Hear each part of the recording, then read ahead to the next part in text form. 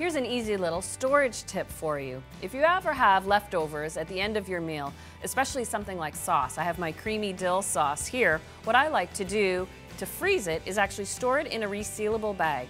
So I place the bag in a cup that fits it quite nicely. I curl the outside edges over and just simply pour the sauce in, or spoon it if it's easier. And then the cup was just to hold the bag. I tip it up, squeeze out as much air as I can. Then, when you lay it flat, this barely takes up any space in the freezer. Don't forget to label and date it, and then it's easy to pull out and it thaws in no time. I've got lots of tips like this, and so do other people in the community, so keep visiting realwomenofphiladelphia.ca.